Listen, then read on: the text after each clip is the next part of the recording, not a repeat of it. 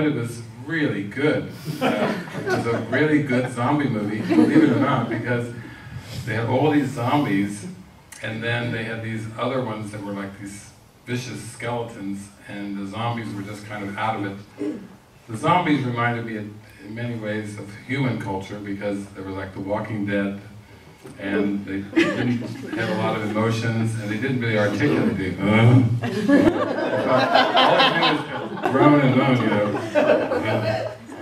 And it started out that way, and then this girl gets kind of a real human, gets taken by all the zombies, and she's over there, and she gets befriended by a zombie who was drawn to her humanness, to her aliveness, and it's a love story. It's a zombie love story. I mean, this is what I mean by the Holy Spirit's use. If you can use a zombie movie for waking up, you can use just about anything, and the Holy Spirit can use anything in this world.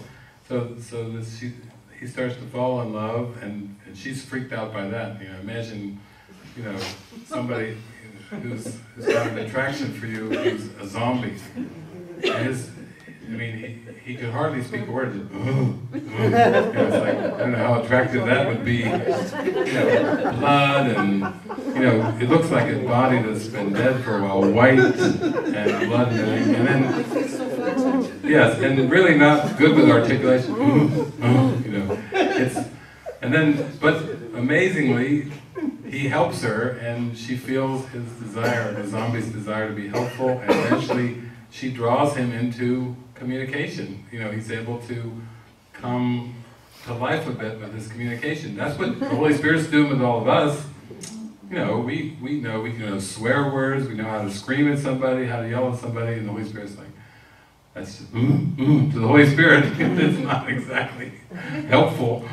We have to learn how to let the Spirit use the words, you know, and then we have to have the demonstration in our lives to back up the words. Otherwise people won't believe anyway if we're not in integrity with our words. The humans who were afraid of the zombies because they thought the zombies wanted to kill them, they had to go through a change of mind too, and learn that they were coming alive and that they weren't to be feared anymore. So it was a whole movie about dropping the fear and learning to trust and starting to see the sameness. And eventually all of the skeletons, the kind of vicious skeletons, were eliminated or dissolved away, and everybody came back to being human. So that's a metaphor of coming back from being walking dead to coming alive. And those are the kind of metaphors that are used in the Course. You know, he's talking in the workbook, and he says, he's talking about the mind training, and he says you smile more frequently. When your mind is happy, then there'll be more smiling going on and less frowning.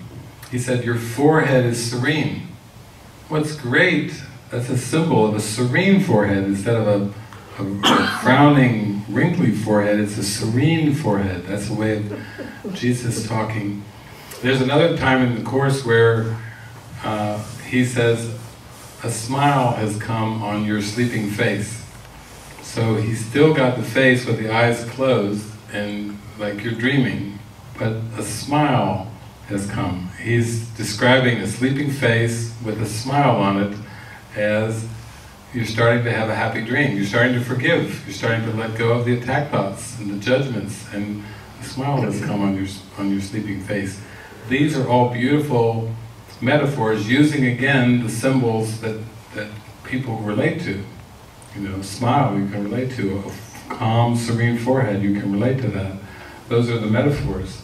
And he also does guided meditations, you know, where he's asking you to go down in your mind, and you sink into your mind through the clouds.